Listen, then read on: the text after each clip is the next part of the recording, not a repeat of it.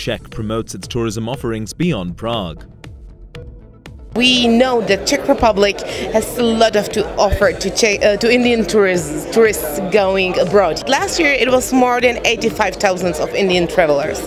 We hope to hit 1 lakh in 2020. Currently we are on a 3-city roadshow from Delhi to Ahmedabad, and we will end in Mumbai. We have 8 participants already, and Air Arabia is our airline partner for this roadshow. So we have got a mix of participants from DMCs to hotel chains, to transport companies, so it's a very good mix. 2 main segments that we are focusing on is leisure, FIT as well as GIT, and MICE. MICE is becoming a very important segment for us.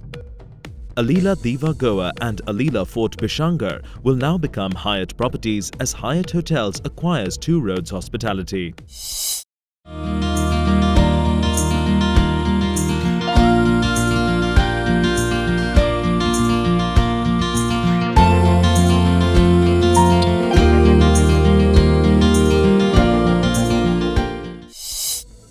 ITDC diversifying its service base. ITDC signed for the first time a contract with the private parties.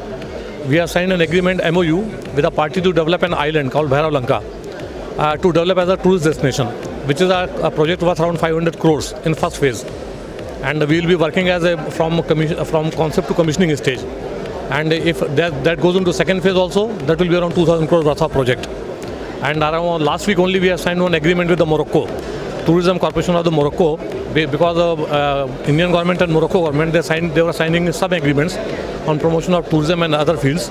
So they have chosen ITDC to suggest them on how to improve tourism infrastructure in Morocco also.